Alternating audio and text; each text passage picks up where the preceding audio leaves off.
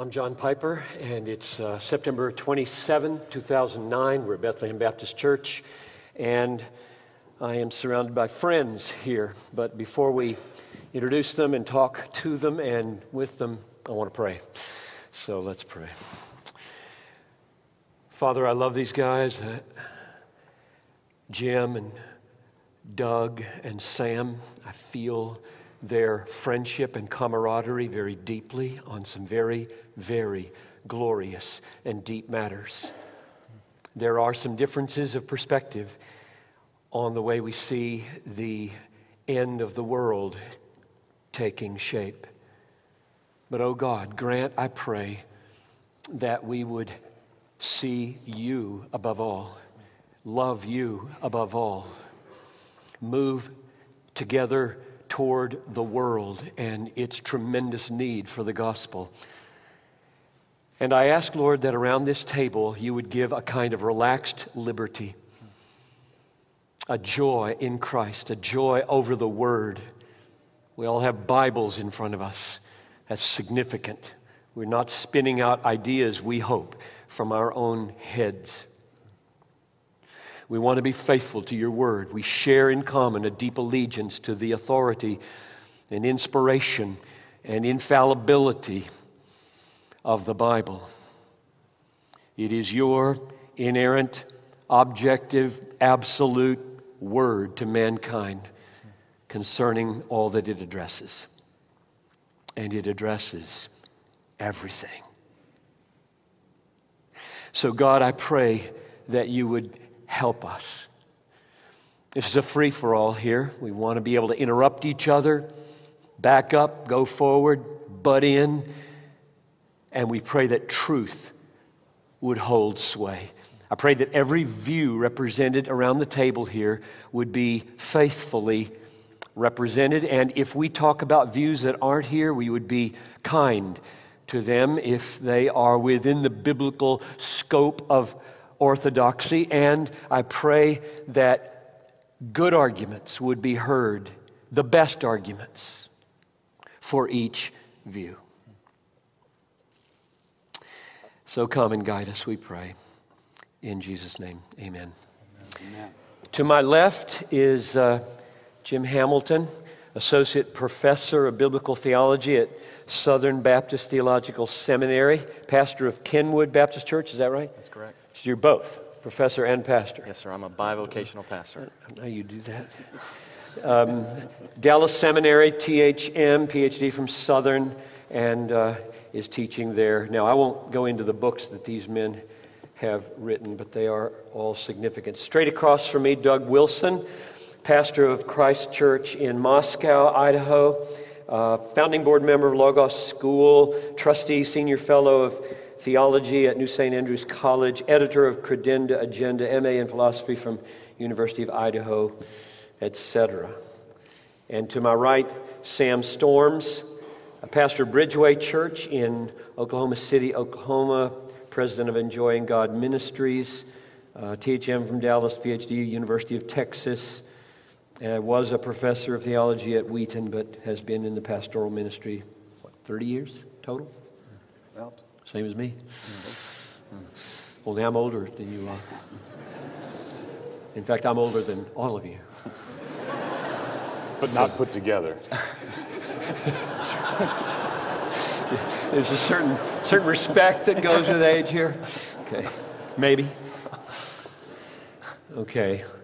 We've called this an evening of eschatology. That's a bit broad because it bears the marks of the situation we're in.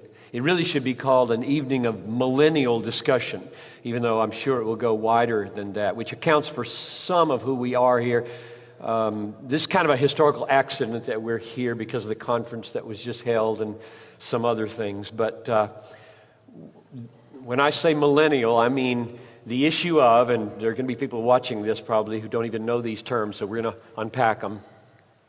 Premillennialism, amillennialism, postmillennialism, those are the three historic views of the so-called millennium, and they're all represented at this table. Unless you want to qualify that title, and pick another one. So that's one of the reasons that we're here. Before we jump at definitions of that, I think it would be good to articulate something, and you might even want to try relating it to eschatology. Well, somebody give me a definition of eschatology. We probably should start there. Just jump in. When we say an evening of eschatology, a thumbnail definition. Study of last things. Study of last things. Anyone want to? Yes, and to be distinguished from eschatology, sometimes eschatology refers to the doctrine of heaven and hell outside human history, past the final judgment. We're talking about the last things of human history leading up to the final judgment. And then a more difficult angle is that I think all of us would agree that in a fundamental way, the resurrection of Jesus Christ in the middle of history is an eruption of the last things in the middle of history, which has sort of thrown a spanner into everything. Yeah, I want to come back to that. You want to add to that anything, Sam? I would just say I agree with everything they've said, that since the New Testament teaches that the last days began with the exaltation of Christ, the right hand of the Father, and we have been in the last days since that time until his return, that it does refer to more than just what typically people think of, namely the last few years of activity upon the earth, that it does really encompass the whole of redemptive history, but especially from the time of Christ's exaltation until the time of his second coming. Yeah. Let's say more about that later, that idea of we're in the last days and how that relates to the so-called very end. So there's the definition that we're all okay with. Eschatology, study of, talking about, thinking about last things, including where we are right now as the last days since the resurrection of Jesus. Everybody okay with that? I mean, since Jesus. The gospel. We are united here with a passion for the gospel. Let's make an attempt. You didn't know we were going to go here.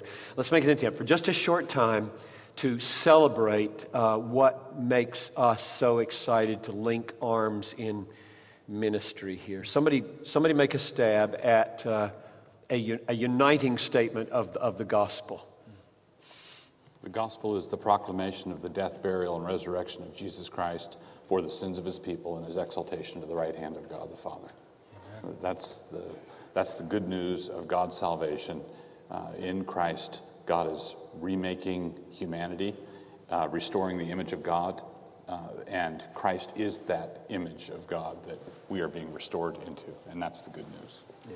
And the bad news, state the bad news that answers. Though God created us in his image and put us in a perfect world, we rebelled against him and our first father Adam. We incurred his sin, and for that we deserve his just right and righteous wrath. That's the bad news. So everybody deserves wrath because of being sinful and being actively sinners. And God is angry at us for that and will punish us forever if something doesn't solve the problem. And you said Christ died for us. Unpack just a little bit about that transaction. What happened when that happened? Died as a substitutionary sacrifice in our stead, in our place, enduring the wrath of God that we deserved, absorbed it in himself, exhausted it, satisfied the holiness and the wrath of the Father. At the same time, his righteousness, as our guilt was imputed to him and the wrath of God fell on him for that reason, his righteousness is imputed to us that we receive by faith, so we stand declared righteous in the sight of the Father. That's the good news of what he accomplished that we receive through faith alone. So it's possible for a damnable, corrupt, sinful human being to stand before an all-holy God, absolutely safe and happy in God because of what Christ did through faith alone. Amen. Everybody's okay with that? Absolutely. Christ did not die so that we might live. Christ died so that we might die. He lived so that we might live, so that we're united with him in his death. If we're united with him in his death, we're united with him in his resurrection. Okay. And that's the good news is God enables sinners to die with a prospect of resurrection. It's necessary for sinners to die. All sinners must die. That's not a negotiable. What the gospel does is enables sinners to die and come back from the dead in Christ. If they die in Christ, they're raised in Christ. If they die outside of Christ, they die outside of Christ. And perish. And perish eternally. Forever. So, this is good news. Incredibly good news. And we stand there together. Now, that's pretty good so far. It gets more difficult. I'm concerned about the complexity of this matter for people, and so I want us to say something about why we're doing this, why this matters, why talking about end times matters. And I know this might force you into your statement of where you are, but see if you can hold that back from me. I'm going to let you all talk about what you believe about anything. But why would you think that people should care about trying to come clear on eschatology, on what's going to happen? Well, I'll take a stab at that. It would be like somebody saying, I want to embrace the doctrine of election, but I don't want to think about whether it's conditional or unconditional or based on God's goodness or foreseen faith or how it relates to the creation of saving faith in the human heart. I just want to affirm election, or I want to affirm the incarnation of Christ, but I don't want to really think. It really doesn't help me to think that much about how the two natures relate in the one person and how he could live a sinless life and yet learn obedience, or saying, I just want to affirm the death of Jesus, but never bothering to think about how did his death save you? What actually occurred in it? What are the implications of it? So I would say the same thing. It would be like somebody saying, well, we just want to affirm the second coming of Christ, but that's all, and we don't want to learn what has led up to it and what its purpose is and how it relates to God's overall plan and redemptive history. It seems to me that we should want to know all of the implications, both the precedent, the preceding events, the consequences, the timing, all of the associated realities with Christ's second coming as much as we would about his first coming, as much as we would about his incarnation, his death on the cross. So it provides us with, I think, deeper insights into the nature of God, into how he works, into what his purposes are, how he's glorifying Jesus. If Ephesians 1 is correct, and it is, that all things are being summed up in Christ, how is that happening? What is the mechanism? How is God showing his manifold wisdom, the beauty and the majesty of his character, the complexity of his ways? And I think as we explore eschatology, we see that. So that's why I think it's important. Another reason for the importance of this discussion is the Holy Spirit in Ephesians 4. The Holy Spirit is building up his church, and this is an eschatological reality. The bride is going to be presented without spot or wrinkle or any such blemish in Ephesians 5. And in Ephesians 4, there is a given unity. Be careful to preserve the unity of the Spirit in the bond of peace by not quarreling and being sinful toward one another. But then he says, until we all grow up into a perfect man, until we all grow up into the unity of the faith. So there's a unity that's given, and there's a unity we must grow up into, and that unity that we're growing up into is an eschatological unity. So you can't grow up into that in a fit of absent-mindedness. You have to talk about it and think about it and prepare for it. And the central thing that's going to disrupt this coming unity is sinful disruptions of the unity that's already granted. And many churches have divided, unfortunately, over eschatological issues, not realizing either the complexity of it or discovering you could create a sectarian mentality and consider everybody in the other camps to be bad or wrong. Two ministers were talking one time, and one was trying to be charitable. He said, we both serve God, you in your way and I in his.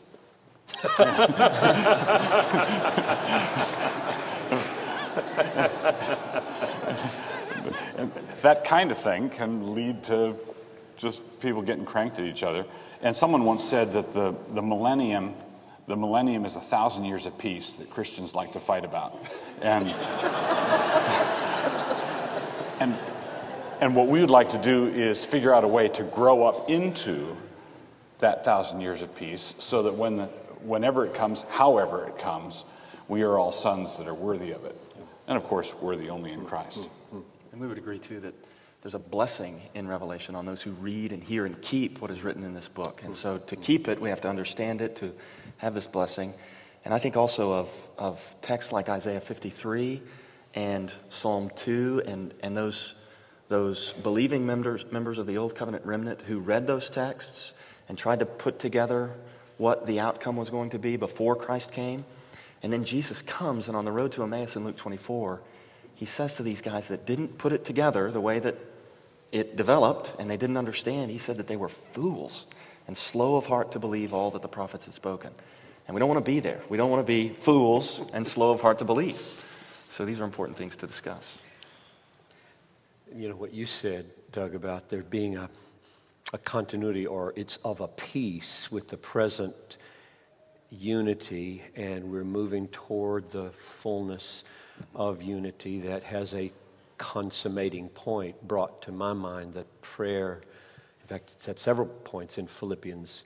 My prayer for you is that your love may abound more and more with knowledge and all discernment, in order that you may approve what is excellent, so that you may be pure and blameless for the day of Christ.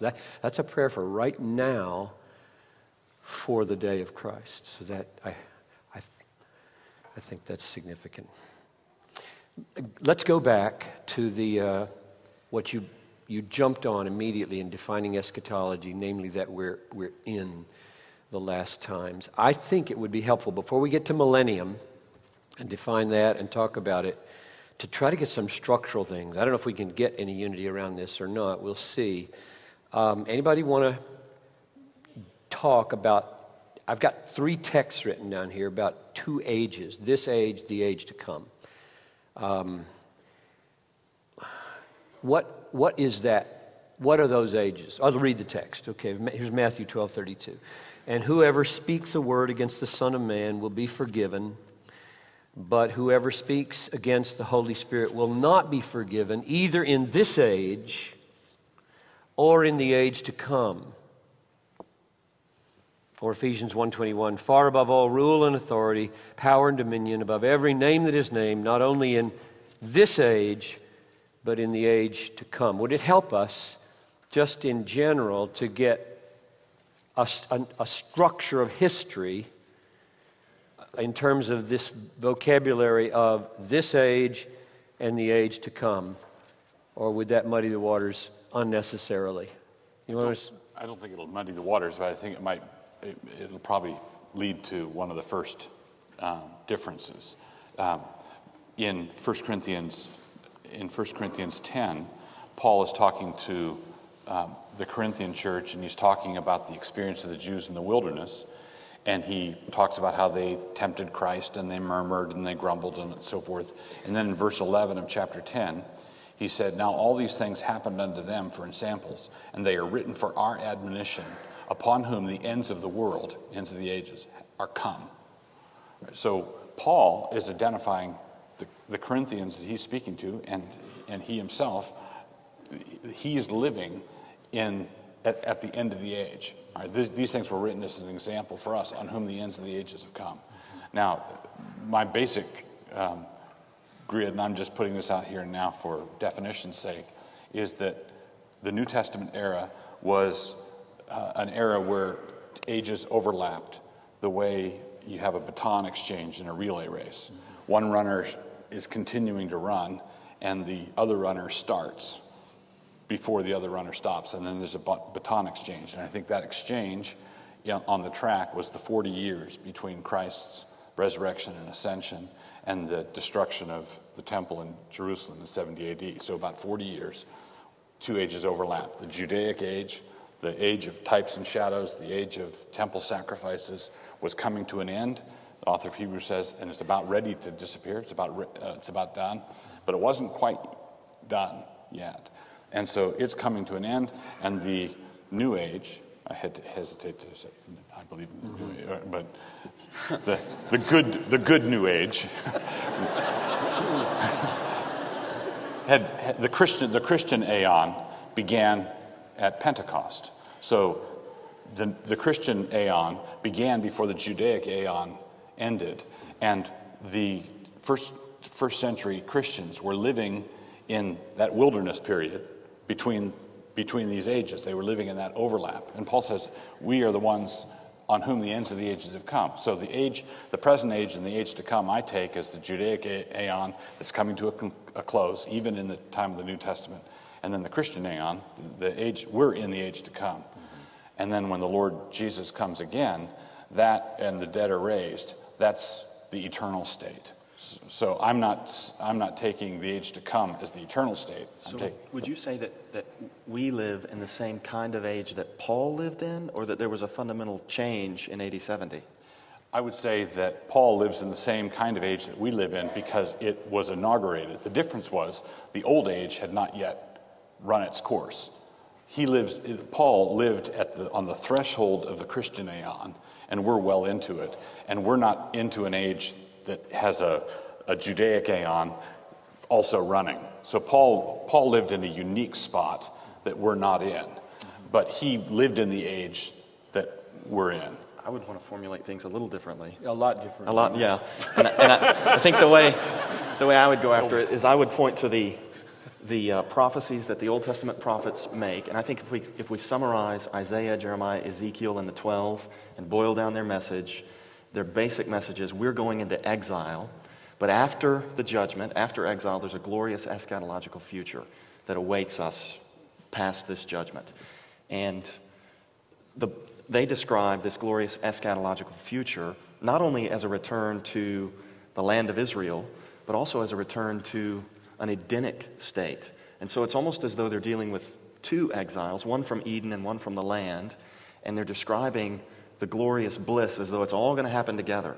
And then the way it seems to play out is once Jesus comes, it's as though those blessings of the future reach back in and take hold of the present in an already not yet kind of way. By future, you don't mean post-70 AD. No, I mean... You mean post-Second Coming. Right, exactly.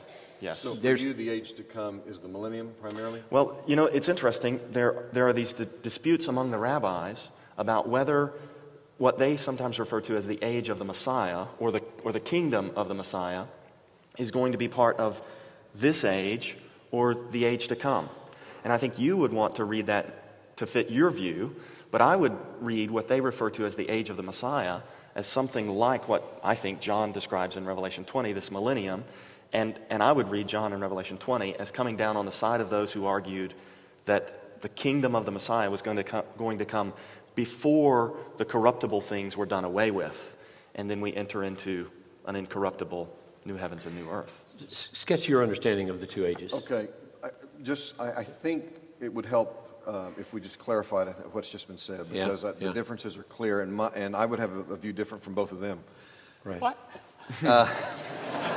I think and correct me if I'm wrong, Doug is saying, just for the sake of clarification, that, for example, in the Ephesians passage you referenced, above every name that is named, not only in this age, but also in the one to come, that when Paul says in this age, he's talking about the old Judaic age that is gradually passing, that would terminate with 70 AD, and that the age to come, as you understand it, Doug, is the age in which we're currently living. Correct. Jim, I think, would say that in this age is the entirety of the church era between the two advents of Jesus, and the age to come is primarily the messianic reign described in Revelation 20, known as the millennial kingdom. Well, I think what I would do is come down with those rabbis who say, no, the millennial kingdom is going to be part of this age, and then the age to come is the new heavens and new earth in Revelation 21 and 22. Well, then I'm closer to you than I thought, because I would say that and I appreciate Doug's position. I think it'll probably come out a little bit more later on, and I think he's got some good arguments for it, just not totally persuaded yet. But I would see this age also as a reference, as Jim does, to the present church age in which we live. And but you would include the millennium. Yes. I would say the age to come is the new heavens and the new earth.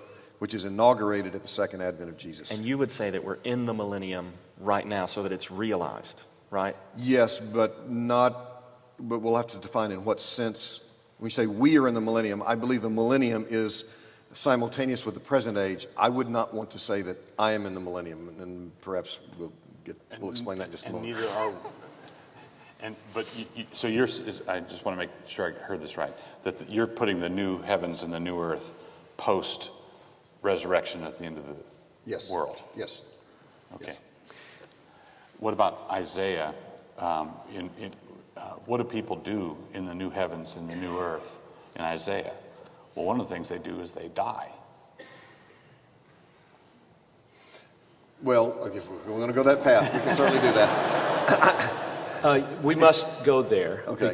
because but it might be premature to go there at this moment. Okay, yeah, that's it would be. Isaiah 65, the phrase "new heavens and new earth" is used, and a baby grows up and dies at 100. Sorry about that. I was immanentizing our eschaton here. right. I was Right. rushing things. It's all right. It's all right.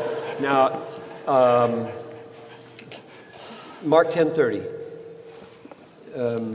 Receive 100-fold now in this time houses, brothers, sisters, mothers, children, lands with persecutions, and in the age to come, eternal life. That doesn't sound like post 70 AD. It doesn't sound like. It sounds like the point where we get eternal life. It's how shall I inherit eternal life? Is my concern. This situation here, and he says you're going to get it, not in this age, but you're going to get it in the age to come. Does that fit what you said? Yeah, I'm in the age to come, and I have eternal life, and so do you. But is that the intention here? So in the age to hope come. So they didn't have eternal life till 70 AD? Well, no. Starting at read 29, what you just read, Jesus answered and said, "Verily I say unto you, there is no man that hath left house or brethren or sisters or father or mother or wife or children or lands for my sake and the gospel's, but he shall receive 100-fold now in this time." So think for a minute about what Jesus is actually promising. If this time is what age? If it's Well, there's what Jesus said, but then there's what Mark intended to communicate. And Mark is writing for a Christian audience right, after the time of Jesus. right, but Jesus said this, right? Jesus said this in the time of Jesus. Sure. Right, but then Mark gives it to believers who live after the resurrection. Right. But the 100-fold, this seems to me, if you take it as a straightforward promise, this is a high-octane health and wealth passage. Not for John, it didn't. No, it's not at all, because 100 mothers is pretty clear, right? Right. That is, it's not literal, 100 mothers and 100 sisters. That means I've got lots of friends who have lots of families, and I won't be destitute. But he's talking in very earthy terms: right. Family, children, right. and lands. Right. It's a very, and he's talking to disciples who have given those things up. Right, and have lots of people around them who. And we would interpret this the way that Paul speaks to the Corinthians. Everything is yours. Right.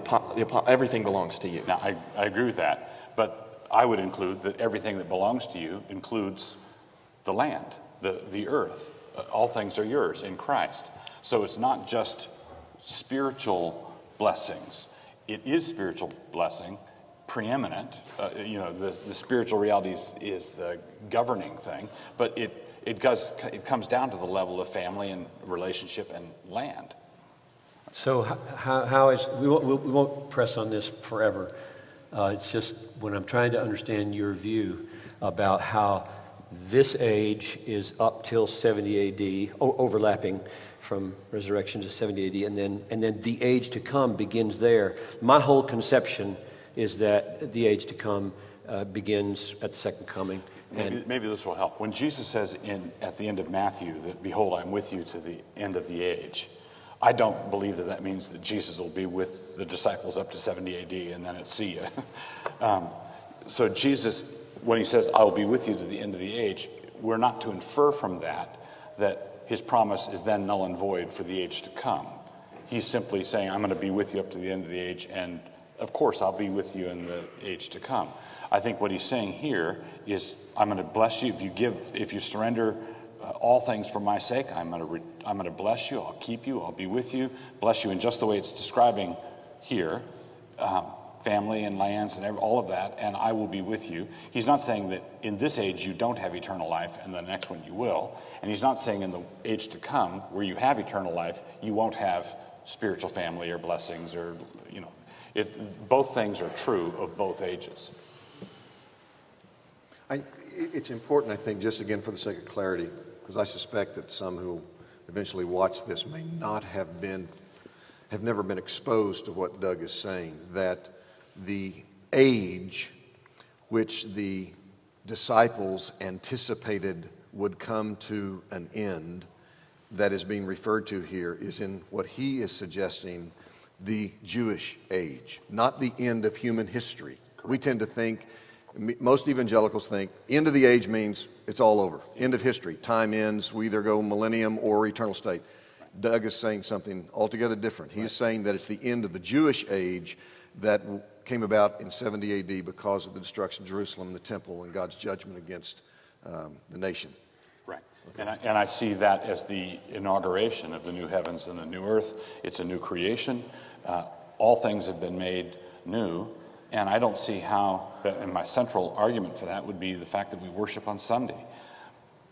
Nothing, if you look at what God says about the Sabbath and the everlasting nature of the Sabbath in the Old Testament, nothing would suffice to alter the Sabbath commemoration of the first creation short of a new creation. The reason we worship on the Lord's Day is because there's been a new creation. All things have been made new. Now, that doesn't mean the kingdom of God, the new age, all of this stuff that arrives doesn't arrive like the 82nd Airborne. It arrives like yeast that works through the loaf. It's a gradual accumulation thing throughout history. So you wouldn't be able to pop up in 80 AD and take a photograph of it and say, see. Well, it's a tiny rock that's been carved out in Daniel. It's a tiny rock that starts small. It's a mustard seed size thing. Then you can't see it. You're not going to be able to see it really clearly until 3,000 years from now. Do you want to talk about the millennium? Yeah. One more premillennium question. Do you all believe that the Lord Jesus is coming back physically, visibly, to reign some way or other on the earth forever? Yes. Yes. Yes. Okay. Well then. Guess that settles it. What is the final condition of the universe where we will spend eternity? Just describe it in a nutshell. New heavens and new earth, incorruptible. And I think that the description in Revelation 21 and 22 matches and exceeds point for point what we find in Genesis 1 and 2, the description of the Garden of Eden. It's a new and better Eden where God and the Lamb are the temple. They will see his face. There will be no need of sun or moon. There will be no sea, no evil. And it will be a perfectly clean and holy of holy place. This earth? This earth included. So there's going to be a reunification of heaven and earth. But this earth is not rejected. And I think the clearest place that's taught is in Romans 8, where the whole creation groans, waiting for the manifestation of the sons of God. And we are predestined to be conformed to the image of Christ. And there are three groans in that passage. The creation groans, we who have the first fruits of the Spirit groan, and the Spirit helps us in our weakness with groans that are too deep for words. And all of that groaning is teleological. It's focused toward the same end, which is the revelation of our adoption as sons, which is the redemption of the body, the resurrection of the dead. So this created order, this old earth, is longing for the day when the Christians are manifested for who they are, because our salvation will be this earth's salvation, and it will be swept up into this, as you were saying this morning, it's going to be, God's going to blow the top of it, so we can't connect. So there's not a annihilation of the present order and a new one, but rather what? What would you call it? Resurrected, death and resurrection pattern for the created order, just as for us. Yeah, there's a continuity and discontinuity in terms of what will happen with us in our resurrection bodies. We will be raised in these bodies, but they'll be gloriously changed, eradicated, sin eradicated, evil eradicated, with new properties, new capacities that we can't even begin to grasp. We see a little bit of it in Jesus in his post-resurrection state upon the earth. And there will be continuity, but also great discontinuity in moving from this earth to the new earth. But I would agree with exactly how Jim had described it just a moment ago. And I'd also say I'm glad you read the Romans 8 passage, because that's one of the reasons why I'm amillennial. So you tip your hand. I'm sorry for stumbling you. So we're all moving toward, in your book, Heaven Misplaced, is that what it's called? You have a phrase that I thought was provocative, which is not unusual. This world is not my home. I'm just a passing through, and you changed it to, you remember? No, I don't. This heaven is not my home. Oh, yes. I'm just a passing through. Right. Explain that. Or I will if you can't remember. I often don't remember what I write. I remember it now. But this is important because a lot of us here, I think in America and evangelicalism, think I'm going to heaven. Right. Period. I'm in heaven. That's it. Right. And now I'm there. And let's clarify that. And what they think about when they think heaven, they get most of the theology of heaven from Far Side cartoons and Pearly Gates jokes. And someone dies, goes to be with the Lord. Paul says to be absent from the body is to be present with the Lord. So here we are. You believe that? Absolutely. Okay, yeah, good, Paul good, said good. it. And it doesn't mean something weird. I mean, it just says what he said. Right? Paul often means something weird. Yes. Okay. But not there. All right. All right. So to be absent from the body is to be present with the Lord. That means in 2009, if I die, then I'm with the Lord instantly. All right? But let's say the second coming, for the sake of discussion, is 1,000 years out still. So what's the condition of the departed saint between this date and the day of resurrection? Well, that's the intermediate state, for want of a better phrase, the intermediate state of glory where you're with the Lord. And many Christians have gone that far, which is good. I think the Bible teaches it. Philippians 1. Yeah, absolutely. It is better. It's better than here, depart right? and to be with Christ. So it's better. if I have a church member who dies this year, I can say to them, this is going to be so much better now. Absolutely. Okay, right. So keep going. Because you're in the millennial reign of Christ. Save that. Yeah. Now he's immanentizing the eschaton. Yes, he is. So in that intermediate state, many Christians have accepted that intermediate state as our final hope. Yes. But in the creed, we confess that we believe in the resurrection of the dead, not in the immortality of the soul. Now, we do believe in the immortality of the soul, but that's not our final hope. Our final hope is the dead are raised. And so this intermediate state of heaven, many Christians have said, that's my final hope, and they think that they're going to die and go off into a 17th dimension floaty place. And this floaty place is something they can't even begin to relate to, and so they don't think about it at all. They sort of put it out of their minds because they can't get them, am I going to be a human being? What am I, good grief. And so they don't long for the day of resurrection. But what you were citing this morning, when we see him, we're going to become like him, because we're going to see him as he is. Everyone who has this hope in himself purifies himself even as he is pure. So when we hope for the day of resurrection, that has that's a sanctifying influence. And if we get stuck halfway, in the intermediate state. We're not setting our final hope where we ought to. So when I said, this world is not my home, I'm just passing through, and I flipped it around, heaven is not my home, I'm just passing through, I was referring to that intermediate state. Right. We're just passing through the intermediate state. And when we die and go to be with the Lord, it's better than here in that intermediate state, yes, because you're with Christ. That's right. But you still have something to look forward to. Yeah, massive to look forward to. Resurrection of the body and all of its capacities to delight in Christ. So we're still together, right? Yes. Okay. So die, go to be with Christ. Whatever the time frame is, we wind up on a planet, renovated, is that word okay? Yeah. And Kind of radically, small, but radically renovated. Radically renovated. No sea, you said. That's going to disappoint a lot of people. Does that bother you? No, I think bothers me. Well, the sea, I think, is a symbol of evil and a place from which Oh, the beast so we can have arises. a sea, but Who knows? That's good to hear him say Yes. that it's a symbol. Yeah. We'll talk you all can't about let it go, Sam. I'm eager, Sam, to can't talk all let it about go. symbols.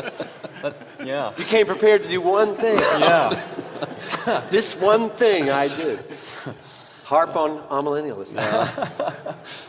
So, at any rate, no sea means something. Mm-hmm. And like, I think it means the ocean becomes a lake. Lakes are okay. Right? I really believe that. Seas are dangerous. They have leviathans in them. Mm-hmm. And they have depths that really scary. Mm-hmm. And you sink and it's just horrible. But lakes, people go to lakes in Minnesota. Mm-hmm. So I don't... Certain things need to be mortified, man. Not the love of Lakes. greatness. But anyway, so it's going to be different. It's going to be good. We can tell our children. I remember 9 years old, lying on top of my house, looking at the stars and not wanting heaven to come. I was scared of heaven because it seemed so ethereal. So, What was that phrase you were using? So Floaty. Floaty.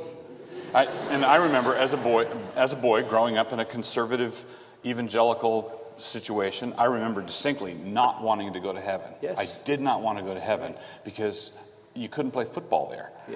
Yep. Right? You didn't have a body. The best answer to that is not that there'll be football there. Right. However, that Christ will be there. We need to grow into that. Right. But probably football. Right. You hear that? Yeah. So the issue... Maybe golf. Maybe. Remote possibility. Assuredly baseball. That's right. Right, Jim. That's right. So they get the idea. We get the idea that we're all aiming toward a new earth, new heavens, radically, gloriously, 10,000 times better. No sun needed. The moon is replaced by the Lamb who is the lamp, and just stunningly attractive. And we'll all want to be there. And all the capacities. Test this one, because I really want us to agree on these massive things. All the capacities for senses have not been created to be thrown away. Right. Taste, sight, touch, smell, hearing, music, right, art. All the things that seem to enrich the life that isn't just scraping out a living will be maximized there, and Christ will radiate off from it. Right, and what the point about football and golf and those things, the subtext there is we will have bodies. Yes. We will be human beings. We're not going to be ghosts. Yep. And many Christians have become Gnostics. You know, if you tell them that Jesus rose from the dead spiritually, they'll fight you tooth and nail because that's liberalism. But when you ask them, what will your body be like? They often say, body? And I can't tell you how many times when I've emphasized Jesus in his resurrection appearance, he goes into the kitchen and he rummages in the fridge for some fish and honey, and he sets up a little barbecue on the beach in John and cooks some fish there. Christians know that Jesus had a body, but Philippians says that our lowly bodies are going to be transformed to be like his body. And many Christians don't think that they will have bodies. And that's the point of this. However glorious it is, it's going to be further up and further in.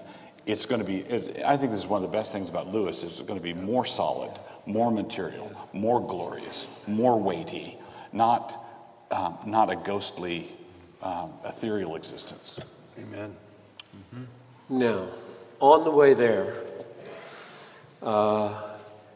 what do we encounter? So now I want you guys to just take whatever amount of time you want within limits to sketch your position. Premillennial, if you want to be called that. Postmillennial, if you want to be called that. Amillennial, if you want to be called that. So start and let the watchers of this thing know what that is and whatever else you want to say about it. Why you like it, why you believe it.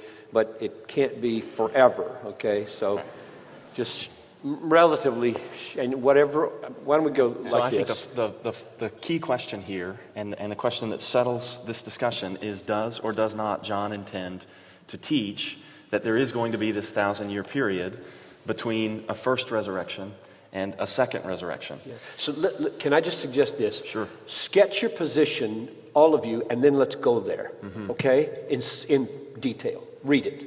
Okay. Read it. Is that okay? You want me to read this passage now? No. I want to do that after we get the sketches. After we sketch the position. Is that all right? Sure. I mean, so if you don't like that, just tell me I don't like that and we'll do it another way. Well, my position is that Revelation does communicate symbols, but we should interpret the symbols in relationship to one another, and that if we do that, it is clear that there's going to be a resurrection of believers, and then they will reign with Christ for 1,000 years, and then there'll be another resurrection, a great white throne judgment. The next thing on the agenda is Christ comes. Christ comes, that's right. That's where the resurrection All the believers rise. Right. The unbelievers do not rise in this first resurrection. Okay. And then the believers all reign with Christ for 1,000 years. All right. Literally on the earth. Literally on the earth. Jesus is here Jesus in his resurrection body. Yes, and premillennialists often say that there are unbelievers who survive his first coming and enter into the millennium, and that they then have offspring, and that not necessarily everyone is regenerated in that period. Yeah. And if this seems fantastic and difficult to believe, again, I just want to point to this being a plausible idea for contemporaries of the authors of these texts. And so anyway, after this period, after this 1,000-year reign, there will be a releasing of Satan. He's been bound for this 1,000 years. There'll be a final rebellion. It will be put down, and then the great white throne judgment will be set up. So I would read Revelation 20 and then comes sequentially. the renovation. And then comes the new heavens and the new earth. That's correct. Okay, I think that's pretty clear. So you assumed, you mentioned it in retrospect, that when he comes, when Christ comes in the resurrection, there's a binding and a pit thing there going on. Yes, that's we'll right. Get to that we'll read detail. that passage. Okay, so Christ comes, Christians are raised, unbelievers are not. The millennium, which refers to 1,000 years. Give it or says take, he's going to reign for 1,000 years. Okay, 1,000 years of reigning, final judgment, new heavens, new earth. Your take. I'm happy to be called a postmillennialist, although I think it is unfortunate that all the major positions are named after a word that occurs in one chapter, I think one of the most difficult chapters in one of the most difficult books of the Bible, and then all the positions take their orientation from where do you think Christ's coming is going to be with relationship to that millennium.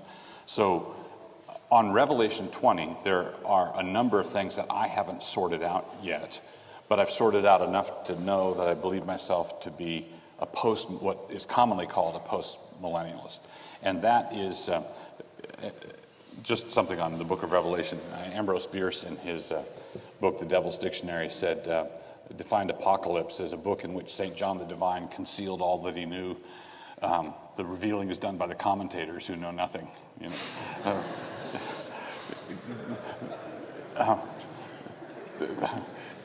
So with that as a warning to myself, my understanding of the map of redemptive history is that God created man in the Edenic state. We rebelled and fell. God promised a Messiah. Through types and shadows and sacrifices, prepared the way, tilled the soil, preparing the way for the restoration of Eden. When Christ came in the fullness of time, he was born of a woman, born under the law. He was crucified for the sins of all his people, buried, raised from the dead, and ascended into heaven, gave his Holy Spirit. In 70 AD, that age of preparation came to a climactic, convulsive conclusion. And shortly, tell the people why. Not everybody here knows what happened in 70 AD. In 70 AD, the temple was destroyed by the Roman army. There was a revolt of the Jews against Rome. It lasted for, the revolt lasted, interestingly, for 42 months. Nero's persecution of the church lasted for 42 months, which is named in the book of Revelations, the period of time that the beast would be attacking the saints. So I believe that this convulsive conclusion to the age of preparation came in 70 AD. Up to that time, it was possible for Christians to go to the temple and worship as Paul did. Paul would go there and preach. He took a Nazirite vow, and he was still functioning in the structure of the temple, because it was, as the author of Hebrews said, it didn't end in 33 AD. It's fading away. It's about to be done. At Pentecost, the New Age was established. The Christian aeon was established, and I believe that postmillennialism, in brief, is this: it's the idea that the gospel is going to grow and flourish and take over the whole earth. Basically, the Great Commission will be successful. All the nations discipled, baptized, taught obedience. The Great Commission will be successful on earth, in history. The world will be Christianized. Then Jesus will come. All enemies will be subdued, brought under his feet. In Psalm 110, the Lord said to my Lord, sit at my right hand. That happened in the ascension. Jesus ascended into heaven, and God told him, sit at my right hand until I make your enemies a footstool. So Christ's enemies are made a footstool progressively throughout all history, and then he will come and judge the last enemy personally, death. So at the conclusion of the Christian aeon, the millennium I take as a symbol of this Christian aeon, this age of grace, the age in which the Great Commission is being fulfilled. At the end of this, Christ will come again and destroy the last enemy, death. The dead will be raised, and we are ushered into the eternal state. So I believe the Judaic aeon, new creation, new heavens and earth, the age to come now. Satan is bound now? Yes, with regard to deceiving the nations. And Revelation was written before AD 70? Yes, thank you. I believe the book of Revelation was and written, all the other books in the New and Testament. I believe the whole New Testament, I believe, was written prior to 70 AD. So I believe that John is prophesying the destruction of Jerusalem. The great harlot I take is the city of Jerusalem. So when Paul tells the Thessalonians that they were destined to suffer, and when Peter says to the Christians that he writes to that they were called for this, right, to follow in Jesus' footsteps, suffering, that applies to those Christians before 70 AD or to us now too? It certainly applies to them. That was the context in which that was being written. But the same thing applies to us as well. Even though we're going to take over the earth? Well, certainly, especially because we're going to take over. So the point is, when the gospel goes forth, it's going forth into a hostile world. So we're declaring that Christ is Lord, Christ is King. They don't want him to be King. They want to deny that. So you're going to see the same thing played out over and over again. But you're saying that the gospel is going to take over, right, and that we're going to dominate the world, at which point the suffering would end. Well, or yes, you said a minute ago, correct, we're in the millennium, right? Right. So suffering is ended for you. Well, I hate to break it to you. not at this very moment. This. Although you count it all joy. I'm doing okay. Here's the. If you take the millennium as there's a difference between some of the 19th century postmillennialists and some of the contemporary ones, of whether the 1,000 years is literal. Some say that the Great Commission is fulfilled progressively, finally gets to a certain tipping point, and then there's a literal 1,000-year golden age before the end. Others, more contemporary postmillennialists, generally take it as the entire church age. But there's So can you explain to me how the suffering dynamic works? The suffering dynamic is the way the golden age is ushered in is constant in all ages, and it's the blood of the martyrs is the seed of the church. We don't. So you never really realize the millennium, where the gospel has taken over and suffering ends. No, because Christ is, for example, Christ is not suffering now, but he has suffered. So you can enjoy the fruit of, But I'm asking about the suffering that we do as we follow in the footsteps of Christ. right, as we suffer, as we sacrifice, as we send missionaries out to preach the gospel, as people give their lives away, not wasting their lives, as they do this sort of thing, God honors it, God blesses it. And when God blesses it, subsequent generations enjoy the fruit of that. And at some point in history, you have to enter into that possession. But I'm pressing this question because I think the New Testament is clear that Christians are going to follow in the footsteps of Jesus and conquer the way he conquered by being faithful unto death, not loving their lives even unto death, until he comes.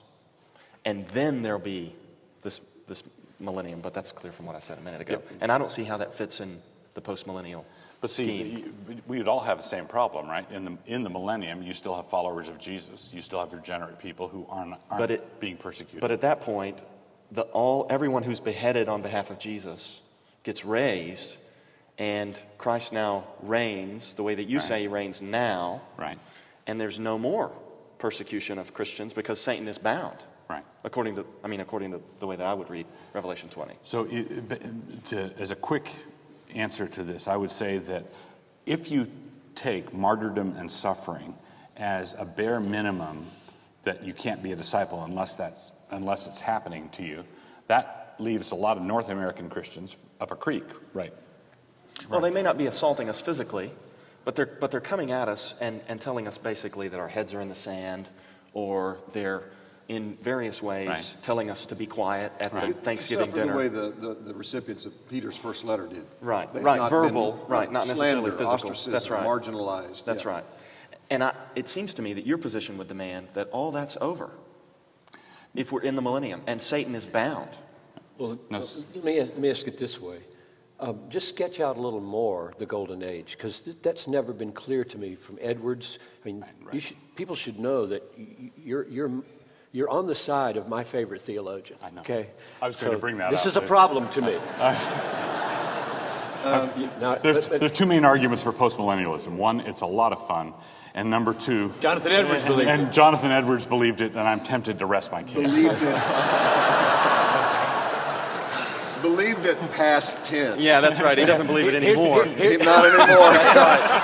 That's right. Not anymore. And I think John is a greater authority than Jonathan Edwards. And I want to argue eventually, although I'm the moderator and I'm supposed to be careful, that the very fun, I don't like the word, but I know what you mean, that you have can be had by all three of these views, big time. Right. I read you and I think, practically, how is this working out? We'll go there. So I don't get Edwards, you get Edwards, but I do get fun. I get the fun. Yeah, you can have fun. So, but I want him to sketch it out. How long does the Golden Age have to last? Like 5 years? Well, a year? And how do you know when you're there? And what is it? 70% are Christian or 80? Or you got any of that in your head? Actually, that's an easy one, because the answer to all of that is, man, we don't know. We don't know. How could we know that? It does not yet appear. Okay. If the final end result, it does not yet appear what we're going to be like. Could it be right now? Could it be right now? We're in it? Well, yeah, I suspect not. Oh.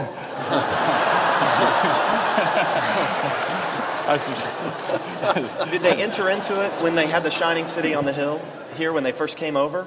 And they had this society that was dominated by believers? Yeah, that's one of the problems, is that Christians frequently, because I should say that from the Reformation, very early on, within the first few generations in the Reformation, down through Jonathan Edwards and men like Warfield, the postmillennial view has been very, very common in Reformed circles. It was the received view for a long period of time. And one of the temptations of postmillennialists, and this goes off of your talk this morning about the new heavens and the new earth and confusing the gift with the giver, and your talk last night, the temptation that postmillennialists face is that of getting cozy, settling down, and calling what God has, the blessings that God really is giving to them, this is the final deal. But eye's not seen or ear heard what God's prepared for those who love him. And so what we do is we rush it. And so the shining city on a hill. Go ahead. The shining city on a hill, you have a continent before you. You've got able Bible teachers. You've got reformed life and worship. What else could there be? Jesus has to be coming, soon. This is the golden age. We've got a great opportunity. And one of the things that we should learn from, a sage once said, the only thing we learn from history is that we don't learn from history. We really need to be humble about what's it going to look like in the year 3,500. I don't have any idea of what it's going to look like. I know that taking it in 500-year chunks, I believe that it's going to be a whole lot better for the gospel and for the nations and for the people of God than now. Just as we are in a much, our sufferings are nothing compared to what happened in the persecutions under Diocletian. Right, but there are people in Iran, maybe, or in Turkey, who maybe have it as bad or worse. Absolutely, yeah. The 20th century was the century of martyrdom. There were more martyrs in that century. But in our stream, we have it better than they did because of what they did. We've inherited that blessing. Now, what I'm saying is that process can occur in all nations at all time, and subsequent generations can receive the benefit of the faithfulness of previous generations. So you have a huge ambiguity in discerning what the condition at the end will be, and I do too. Mine is, I'm not sure what the reaching of all the nations will be, Matthew 24. I prefer to call it principled ambiguity. Okay, instead of huge. Huge, yeah. Ambiguity on purpose. Okay, but it does leave open some remarkable possibilities, like he could come very soon, not like 1,000 years from now. The global South events and the massive spread of Christianity in Latin America and Asia and Africa, as thin as it may be, the books that are being written about it, the New Christendom and so on, are perhaps enough.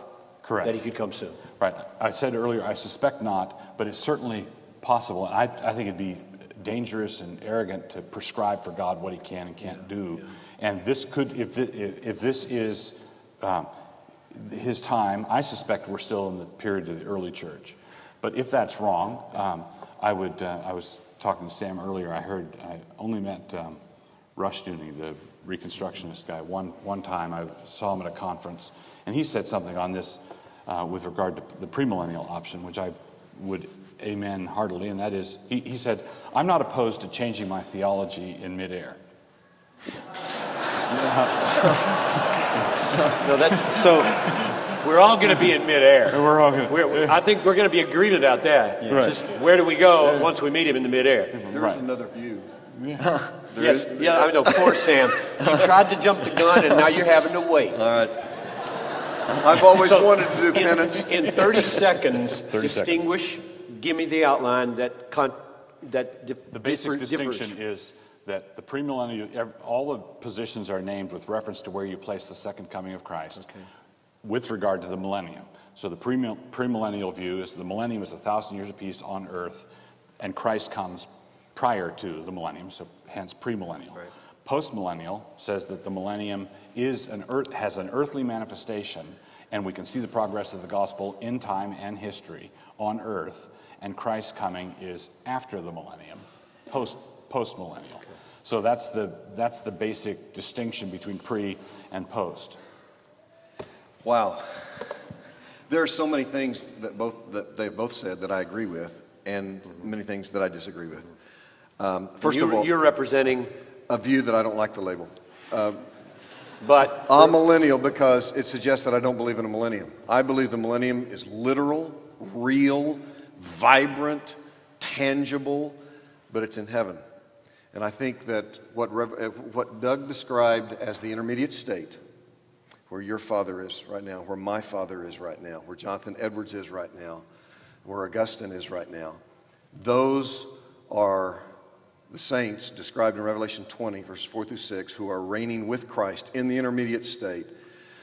spanning the duration of the present church age between the two comings of Jesus. That constitutes the millennial reign. So I don't embrace the amillennial view, which I hear so often expressed, that it's the reign of Christ over the hearts of his people in the church right now. I don't believe that. I think the millennial reign is the reign of those who had been beheaded for the testimony of Jesus. He's talking about those in the intermediate state between the two comings of Christ. So, do believe very much in a millennium. In fact, it's interesting. There was no such label as amillennialism really until about the early 20th century. All amillennialists were called postmillennialists. I'm postmillennial in the way that Doug is, in the sense that I believe that the return of Christ comes post or after the millennium. His millennium is on the earth. It's the progressive triumph of the church through the gospel and the power of the Holy Spirit. I believe the millennium is in heaven. It constitutes the reign of Christ with his saints in the intermediate state.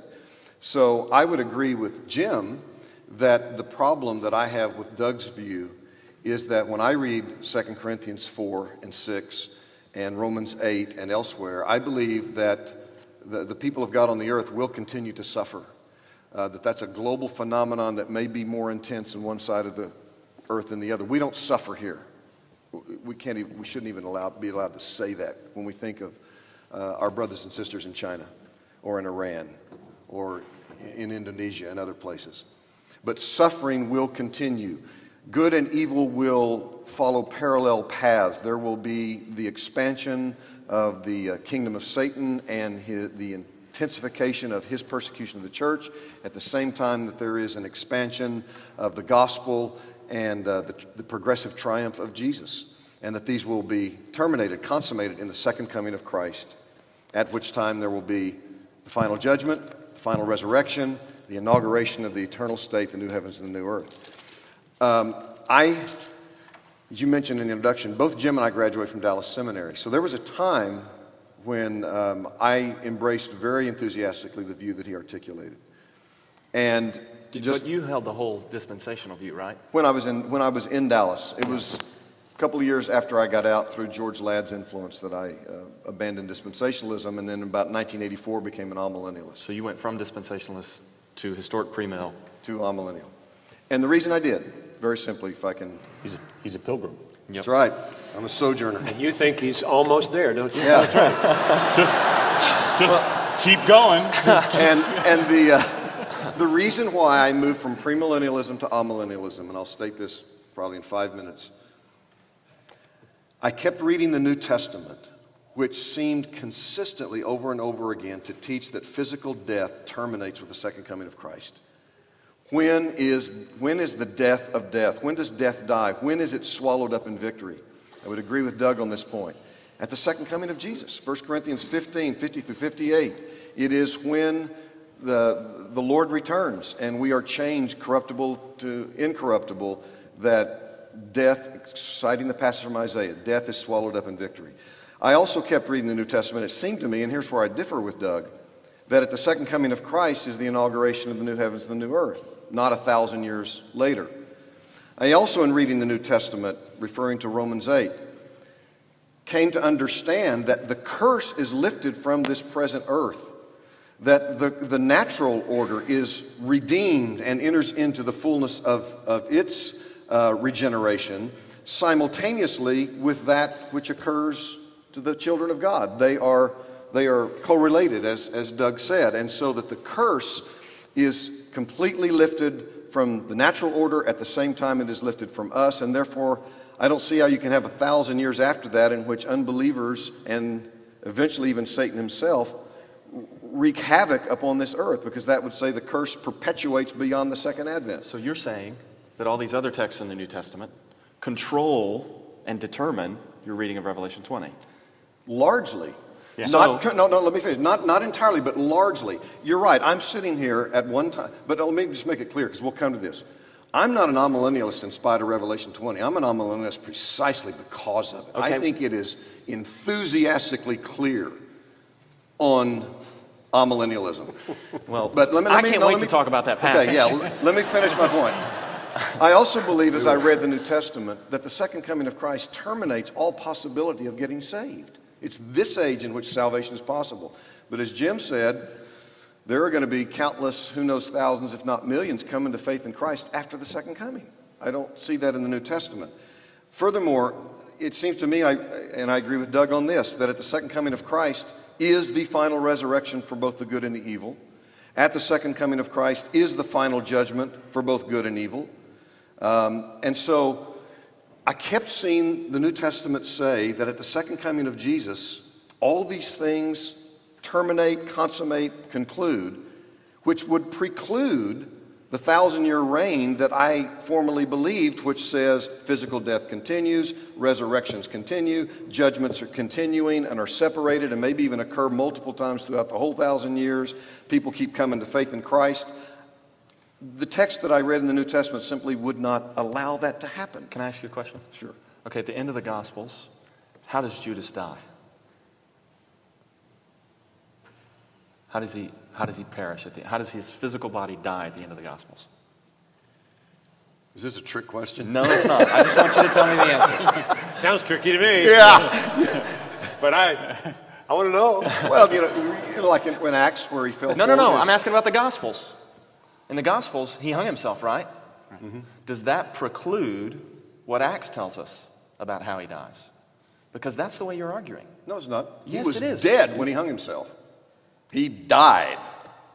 He didn't die again in Acts. But all Acts tells us is that he fell headlong and his insides bust out. Right. So he hangs But himself. the way you're evidently then you're harmonizing. Yeah. You're harmonizing. Well, sure I am. Why can't we harmonize what Revelation 20 says with what all these other texts say about when because death these ends texts don't, and when the resurrection these texts happens? don't allow it. If That's the death question. dies at the second coming of Christ. Then why can't we say the Gospels don't allow the fact that he fell headlong and his insides burst out? But he only died once. He only died once. He didn't die at the end of the Gospels But and Acts then die doesn't again say in anything Acts. about him hanging himself. So you believe he died twice? No. I'm That's saying we're harmonizing the two passages. We're harmonizing the death of Judas from what the Gospels tell us and what Acts tells us. And I'm saying that we can do the same thing. See, it seems to me that your main argument against premillennialism is the rest of the New Testament precludes that interpretation. Absolutely. And I'm arguing that's your problem, not the Bible's problem. The Bible gives us this information. All I know is it's our responsibility to put it Paul says in 1 together. Corinthians 15, 50 and following, we shall not all sleep, we shall be changed in a moment, in the twinkling of an eye, at the last trumpet. The last trumpet. The trumpet will putting that sound, the together dead with will be raised Revelation imperishable. is our responsibility. It's not the Bible's problem. Yeah, but there's the Bible harmonization. is not But precluding Jim, this interpretation. But wait a minute. Let me point out. Earlier in 1 Corinthians 15, Paul says very clearly that... Well, let me ask you this. Wait a second. That talking about the resurrection, then comes the end when he delivers the kingdom to God the Father after destroying every rule and every authority and power. For he must reign until he has put all his enemies under his feet. The last enemy to be destroyed is death. Let me just finish. And then in that same chapter, he then tells us when death dies, when that last enemy is put to rest. And cites the prophecy from Isaiah, death is swallowed up in victory. Death, where is your victory? Death, where is your sting? It happens at the second coming. But your so view my point is, how then that is an exhaustive millions revelation. of people continue to die physically after the second coming? Your view demands that what Paul tells us in 1 Corinthians 15 is exhaustive. In other words, that about there's the nothing else termination to know. of physical death, absolutely. Well, it's exhaustive. Yes. It's exhaustive on enemies. The last enemy to be destroyed is death. And I think that I want to respond to you the same way that I suspect maybe Simeon, when he talks about the sword that's going to pierce Mary's soul, might have responded to some triumphant, messianic, conquering king, person, interpreter, Simeon, I think, would probably say, don't you think it's possible that the Messiah might have to suffer? And I think that conquering Messiah person would say, no, Psalm 2 and Isaiah 9 and all these other texts preclude that interpretation, just like you're saying. And I think it's possible that God can weave these things together. So the question is, what does Revelation 20 teach? But Jim, you'd have to come up with the Simeon thing. The discussion would say, all right, you've got these triumphant Messiah, and then you've got the suffering servant. You've got a bunch of texts that would require the harmonization. Yeah. In the situation here, what you would need is texts that talk about enemies to be subdued after the last enemy is subdued. And that's the difficulty. So there's harmonization, and so in the Acts case, I think all of us who've gone through the synoptics know what harmonization looks like, but there's sometimes, I think we've all seen well-meaning Christians harmonizing away, and there was too much there to harmonize. Again, I say, the question is, what does Revelation 20 teach? And if it teaches that there's a millennium, it's our responsibility to put it together with the rest of the Bible. Not to say Revelation 20 can't be teaching that. And then to look for another way to read it. And I would say if Revelation 20 teaches a premillennial view as you articulate it, I have to abandon biblical inerrancy. No, you don't say it. No, there's no. Yes, I do. Wait, well. Good grief, Sam. Don't yes, say that. Well, no, yes, I do, because it would teach me something explicitly contrary to what Paul is teaching me in Romans 8 and 1 Corinthians 15. You just need to go reread that passage and be a little bit more creative and imaginative in your I think I could give you a plausible interpretation of verses 50 to 58 of 1 Corinthians 15 that would make room for the millennium. I think you're absolutizing the death of death there when you don't need to. If you're required to let millennium happen, you'd read that text and you say, it's not absolutized. My death is overcome. The decisive blow is struck, but it's loose. It's open to expansion, and death decisively happens there, but if that were all that Paul said about what happens at the second coming, but I believe he also says that that's when the resurrection occurs for both the good and the evil. I believe he also says, as in 2 Thessalonians 1, that it is at that time that the lost are cast into eternal destruction, and not 1,000 years later. And the Old Testament prophets make it sound like when the Messiah comes, the new age is going to dawn. The desert's going to bloom, the Spirit's going to be poured out from on high. And we believe what's happened. It did. Well, we believe right, and death died. We believe that what's happened is Jesus came, and those blessings reached back and took hold of the present in an already not yet kind of way. So already in many ways, but not yet like it's going to be someday. And so, Jim, I would tend to agree. You can do the same things with what you're talking about. I want to go to Revelation 20. I don't believe you can, and I will just simply say this. I believe that Revelation 20 confirms and supports the interpretation. Well, let's go there. Yes. I believe in the inerrancy of Scripture. Yes. I believe John is consistent with Paul. As we go to Revelation 20, I'd like to say something about it, and that is that you've got 1,000 years in Revelation 20 near the climax of a book, which is crammed full of symbols, numbers. You've got so let's interpret the symbols in relationship to each other. Right. Okay, and let's interpret the numbers and the periods of time in relationship to each other. Don't relativize it too quickly. Yeah. And we can't just flatten the symbols as though they don't mean anything. No, we don't want to. No. Here's the guy. I'm agreeing I with... want him to walk us through the text. And you say it is precisely because of the text that you are a amillennialist, and you say it's precisely because of the text that you are. So we're here, and we've got a half an hour, roughly. I'd like to just throw this hermeneutical principle. You interpret the clear text, the unclear text in the light of the clear text. Okay. Now, we all agree with that in principle. Yes. The devil's in the details. Yes. So I think Revelation's clear. Yes. Right? Amen. But Revelation 20 is clear. So then I saw an angel coming down from heaven, holding in his hand the key to the bottomless pit. Revelation chapter 20, verse 1. Verse 1. And a great chain. And I just want to observe that there's an angel coming down from heaven here. And if you look back at Revelation chapter 9, verse 1, the fifth angel blows his trumpet. I saw a star fallen from heaven to earth. He was given the key to the shaft of a bottomless pit. Let's say the angel is symbolic. Let's say the shaft is symbolic. Let's say the key is symbolic. In Revelation 9, they open the bottomless pit, and all these demonic beings come rushing out. The opposite of that is about to happen in Revelation 20. Right. Okay? So let's interpret the symbols in relationship to each other. Amen. So this guy in Revelation 20, verse 1, has the key to the bottomless pit and a great chain. Note the key and the chain. Verse 2, he seized the dragon, that ancient serpent, who is the devil and Satan, and bound him. Key, chain, seized, bound for 1,000 years. Comment on the 1,000 years. We've got all these periods of time in Revelation.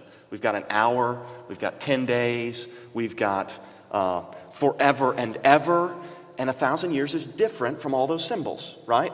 An hour is a period of time that the beast is going to have authority in Revelation 17:12.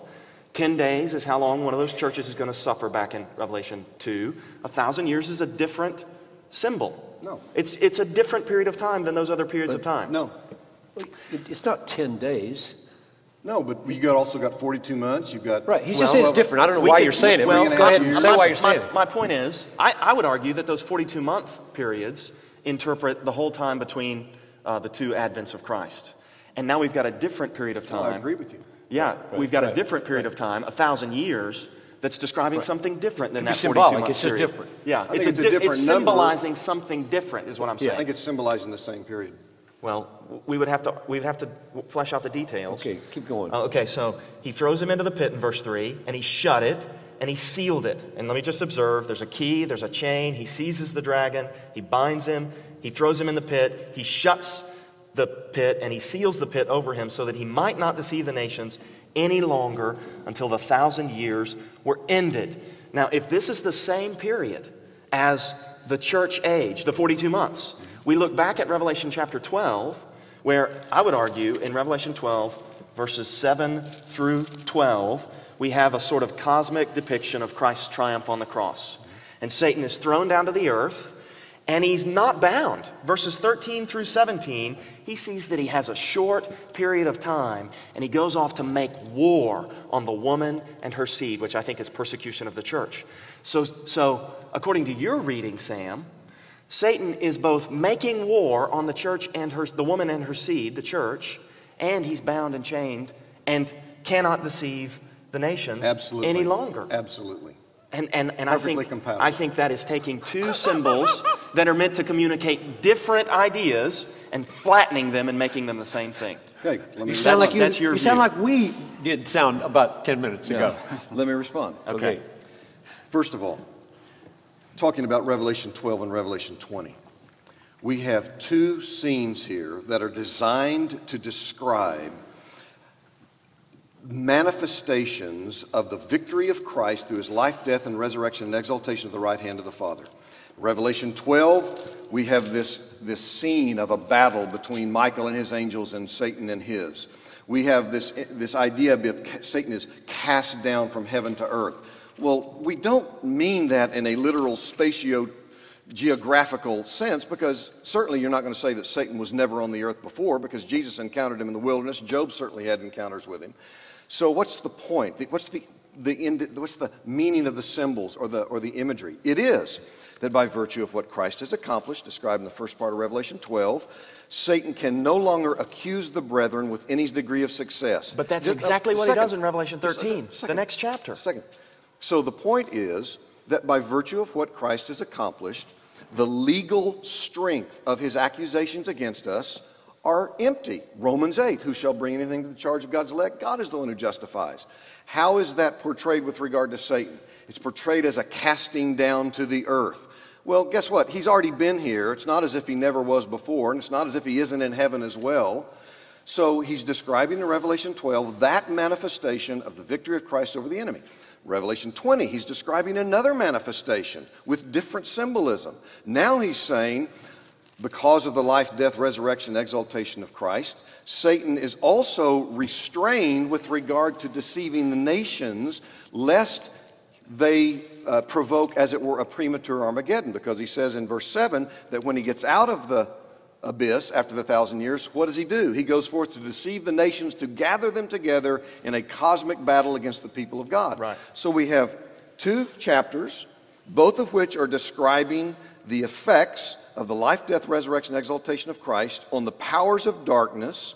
They're using different symbolism, different imagery to describe different aspects of his victory. One, the accuser can no longer bring a successful charge against God's people. Another, the accuser can no longer deceive the nations, prevent the gospel from going to the ends of the earth, or prematurely provoke Armageddon. Okay. They're perfectly compatible, and I think they both refer to what happened in the first century in conjunction with the first coming of Christ. I think there are two reasons why you can't read Revelation 12 as though it's describing the same thing as Revelation 20. Number one... Well, not the same thing. I just said they're different manifestations, different expressions. Of the same reality. Of the reality of the effect of the life, death, and resurrection of Jesus on the powers of darkness. And I would argue that the details of the two passages are too different. So that at the end of Revelation 12, Satan is making war on the saints. And in chapter 13, he's given authority for 42 months. Now, how can he have authority for 42 months while he's seized and bound and shut and sealed in the pit? It's very simple. You have to ask the question. Wait, let me give you my second reason why I don't think... Seized and bound and shut up with respect to what? Well, to deceiving the nations and provoking a global assault against the church. Exactly what he's doing in Revelation 11 through 13. So the other reason that I think your interpretation just utterly fails, with all love to you, and I appreciate you, and brother, you know that I love you, is the literary structure of the book. So I think we have to ask ourselves the question, why does the seventh trumpet come right in the middle of the book and not at the end of the book? And I would argue that the reason is because, so you have Revelation 11, 15 through 19, where the seventh trumpet is blown, and the kingdom of the world has become the kingdom of our Lord and of his Christ. On either side of that, in the first part of Revelation 11 and Revelation 12 into the first part of 13, you have Satan making war on the church in those two passages. That's the way I would read those passages. Can I throw something in here? If it would be helpful. Go ahead. I feel that it will be helpful. I think this is an illustration of the hermeneutical principle that I wanted to start with. You interpret the unclear passage in the light of the clear one. All right, so Matthew 28, Jesus came and said unto them, all power is given unto me in heaven and on earth. Go ye therefore and teach all nations, baptizing them in the name of the Father and of the Son and of the Holy Ghost, teaching them to observe all things whatsoever I have commanded you. And lo, I am with you always, even unto the end of the world. 2 Corinthians 4, in their case, the God of this world has blinded the minds of the unbelievers to keep them from seeing the light of the gospel of the glory of Christ, and so forth. 1 Peter 5, Satan is prowling around like a roaring lion, seeking whom he may devour. He thinks that freedom of the devil stopped at 70 AD. Yeah, God of this age. Oh my. So Jesus said... No, I'd agree with you. See, I would agree with you on that, Jim. And I would think... We have shifting alliances. But Jim, where was he going? Finish. So are you saying, Jim, that no unbeliever can come to faith in Christ? No.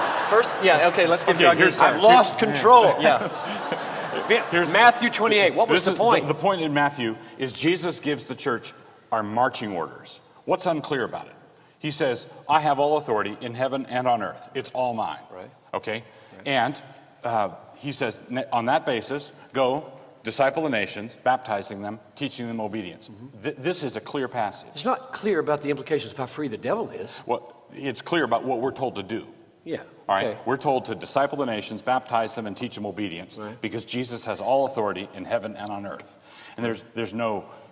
symbolic numerology here. Okay. There's no dragons or women or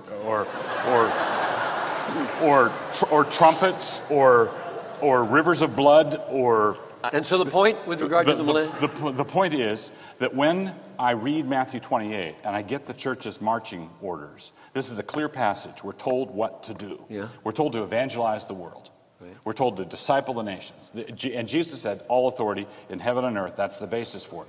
Now, and this drives how we are to read Revelation. So when we get to Revelation and we're told that the time is short, the time is near, this is coming at you like a freight train, it's almost on top of us. And then in the very beginning of the book, he says, and hath made us kings and priests unto God and his Father. To him be glory and dominion forever, in 1:6. And then in 5, it says, in chapter 5, it says, and has made us unto our God kings and priests, and we shall reign on the earth. Okay, this is not a heavenly reign. This is, we shall reign on the earth. Now, when I go through the book of Revelation, one of the things I try to do, and this is sort of just like a principled ambiguity earlier, a principled, not agnosticism, but I want to read through the book of Revelation sitting loose to the details. Because if I could quote Chesterton, he said that St. John the Divine saw many strange monsters in his vision, but none so strange as any one of his own commentators.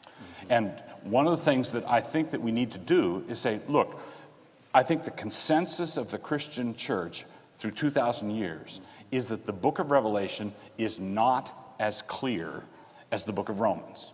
The book of Revelation is not as clear as the book of Galatians. So what do we hold? What should be the governing principle, the governing text? I think our marching orders to evangelize the world, to preach the gospel to every creature, to exercise this sort of spiritual authority through the gospel and through the gospel only, should bring us to the point where we say, okay, now I come to the book of Revelation, I come to the 20th chapter. I agree with you that you've got time indicators, half an hour in heaven and 42 months and that sort of thing. But you have 1,000, you have 144, you have 1,200 stadia as the lengths of the sides of the New Jerusalem, which is a perfect cube. All of these indicate that I'm dealing with apocalyptic literature that was a genre that was... And it sounds like you don't want to try to interpret it. No, I want to try to interpret it, but I want to do it in a post-millennial setting where we have lots of time.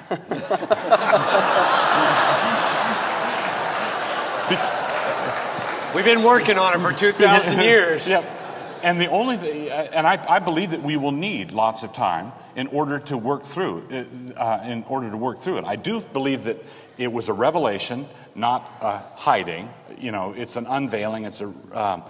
It's meant to bless us and reveal certain things to us. But I think go back to Revelation 20? I think we have to go to Revelation 20, knowing that is going to be a harder nut for us to crack than some other things. So let's let him keep cracking for a few more minutes. Okay? All right. So in verses 1 through 3 of Revelation 20, it looks to me like Satan's activity is totally shut down. No longer is the world, 1 John 5:19, under the power of the evil one. Now, the evil one is in the pit, and the pit is shut, and it's sealed. And then verse 4, I saw thrones, and seated on them were those to whom authority to judge was committed. Also, I saw the souls of those who had been beheaded for the testimony of Jesus. They were physically killed. Right. And for the word of God, and who had not worshipped the beast. That's what everybody was tempted to do back in Revelation 13:5. The beast has this head. He's got 7 heads, and one of the heads has a mortal wound, and it came back to life. And I think the point is, the beast has faked something like the crucifixion and resurrection of Jesus. So the beast has done something that looks like what God has done, and the whole world worships it, except for Revelation 13:8, those whose names are written in the book of life, and so forth. Who do you believe the beheaded are? The beheaded are those who didn't worship the beast or its image in verse 4 here. But where do you place them in history? I would say all faithful believers throughout church history. Okay, even though the beast is not throughout all church history? No, the beast has authority for 42 months. And before that, the first, depending on how you interpret those 42 months, I would suggest that either those 42 months are the second half of Daniel's 70th week, or maybe the whole of Christian church history. I agree with that. Okay, right. By the way, Revelation tells us exactly who the souls of those who had been beheaded for the testimony of Jesus for the word of God are. Earlier in chapter 6, I looked under the altar and saw the souls of those who had been slain for the word of God and for the witness they had borne. Precisely the same Greek language is used. And he's talking about those in the intermediate state. No.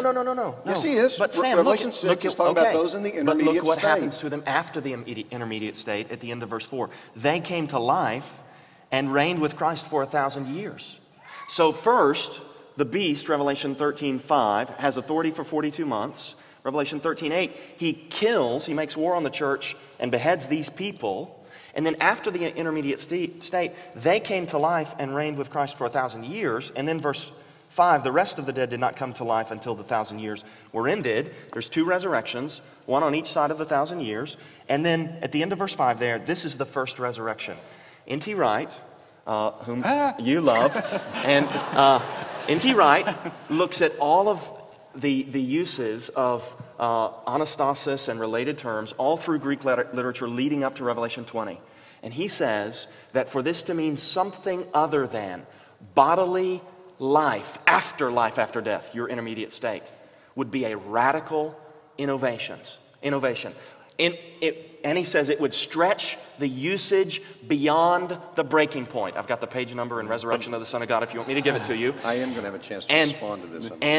And then he says, lest we be projected into premillennial literalism. which I think he's just saying, I don't want to be a premillennialist. What we have here is essentially a radical innovation in the use of resurrection language. And I think he's doing violence But let's back up to verse, we have to back up to verse 4. If I could come galloping in with some literalism here. That's my job as a postmillennialist. The beast, these people who are beheaded in verse 4 are beheaded by the beast. The beast is a seven-headed beast. The 7 heads are 7 hills. All right, the 7 heads are also 7 kings. Yep.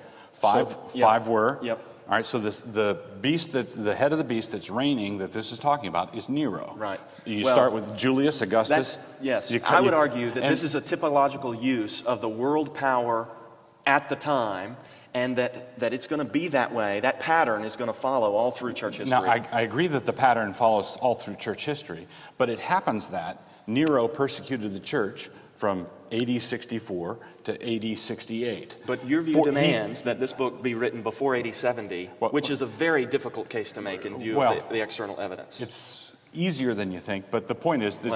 if you want to believe that, it's easy. But we don't have time for it now. The point is that Nero, who occupied the right place on the number of heads of the beast, persecuted the saints of God for 42 months. And this from 64 to 68 was 42 months. He persecuted the church for 42 months. The beheaded in this, on your system, you're having to press the literal 1,000 years, but you're not pressing the beast or the ones beheaded by the beast. I'm not pressing anything. I'm saying that the beast's opposition to believers and his beheading of them is typical of the way the wicked world powers persecute the church, whether they behead us or not.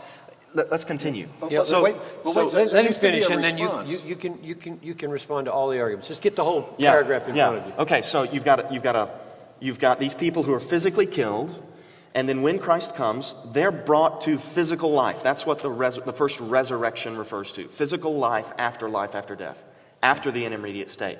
They reign with Christ for 1,000 years. That's the first resurrection. Verse 6, blessed and holy is the one who shares in the first resurrection. Over such, the second death has no power, but they will be priests of God and of Christ, and they will reign with him for 1,000 years.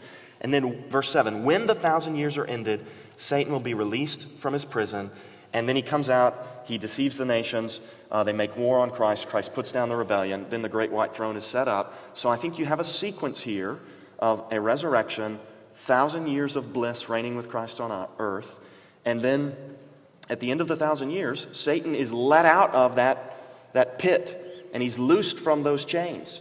And so, like what we saw in Revelation 9:1 happens again. Somebody opens the shaft of the bottomless pit, lets him go. And then he does this work. There's a final rebellion. It's ended, and then the great white throne is set up. And then after the judgment, we enter into the new heavens and the new earth in Revelation 21 and 22. And now let me explain why I think that's wrong. My understanding, you use the word with respect to Satan's incarceration in the abyss, totally. You're universalizing what John explicitly restricts. He says that with regard to Satan's capacity during the 1,000 years to deceive the nations, he is totally restrained. And I agree with that. But with regard to all of his other activities... Revelation 13:7, it was allowed to make war on the saints and to conquer them, and authority was given it over every tribe and people and language and nation. But you don't believe that... In the 42 months, Satan has authority over the nations. Let me finish. You don't believe that means that Satan can prevent the gospel from going to the nations and bringing conversions. Right, but I believe that Revelation 21 through 3 is describing something different than the gospel going to the nations. Well, then we'd have to go back into Acts 26, we'd go back into Colossians 2, we could go back into other texts. But in the Jim, let me finish. This book, let me finish, please. Let him finish. Thank you. Order in the courtroom. That's precisely what Jesus told, what Paul testified when he said that Christ has commissioned me to turn the nations from the darkness of Satan to the light of God's kingdom. During the time of this present inter-advent age, Satan cannot prevent the gospel from succeeding in bringing souls globally to faith in Christ. He can persecute the church. He can blind the minds of unbelievers who are recalcitrant in their rejection of Christ, in the non-elect. He can tempt, He can swallow up if we give him ground. But when it comes to deceiving the nations with regard to the gospel and to orchestrating this global cosmic resistance to the Church of Christ, he is prevented thoroughly and totally. Now let me finish. Because you had all the other statements you made. Let me finish. I agree with that. Okay. Secondly, it says, he said, I saw the souls of those who had been beheaded for the testimony of Jesus and the Word of God. As I said in Revelation 6, those are identified as those in the intermediate state. It's also interesting that in Revelation 2:11, Jesus says to the church at Smyrna, be faithful unto death. He's talking about their martyrdom under the authority of the beast. And I will give you the crown of life. You're going to die physically. You're going to come to life. And the second death will have no power over you. Precisely what we are told here. They are martyred physically. They come to life in the intermediate state. And the second death has no authority over them. Now, one more thing real quickly. You said you appealed to anastasis and the concept of resurrection. And you said everywhere it refers to physical bodily resurrection. I agree with you. I'll go on record saying that's the single strongest argument for premillennialism, but it's not persuasive for this reason. You're making a case that we have to take the word anastasis in the way it is used consistently outside the book of Revelation. By the way, this is the only place it's used in Revelation. Only here, nowhere else. Why do you premillennialists conveniently ignore the word thrones, which is used 47 times in Revelation, 40 of which are relevant? Sometimes it refers to the throne of Satan or the throne of the beast. Every single time without exception, thrones are heavenly. They are never on the earth. That's also the case with every single use of thrones outside the book of Revelation. Then, finally, on the issue of the first resurrection, I admit, I concede to you, Jim, obviously. I mean, it's easy to prove. N.T. Wright was correct. Anastasis refers to physical resurrection outside the book of Revelation. This is its only occurrence inside the book of Revelation. But notice, if you would, this is the only place in the entire New Testament where it's called the first resurrection. And and we have here in Revelation 20 and 21, we have descriptions of what is first and old, pertaining to the present transient order of things. And then we also have reference, especially when we come to chapter 21, to that which is second and new, which is a reference to the eternal, permanent, consummate state of things. So I think it's clear as you read sequentially through this passage, he's not describing a resurrection that is then followed by the same kind of resurrection, a first and a second. He's contrasting the resurrections in the same way that he contrasts the first with the new and the old with that which is second. And so the point is, there is a first resurrection that is a coming to life in the intermediate state. It's called first, the only place where it is, indicating we're dealing with something very unique here. The millennial reign transpires throughout the whole course of this present age. The saints are reigning with Christ in the intermediate state. He identifies them who they are.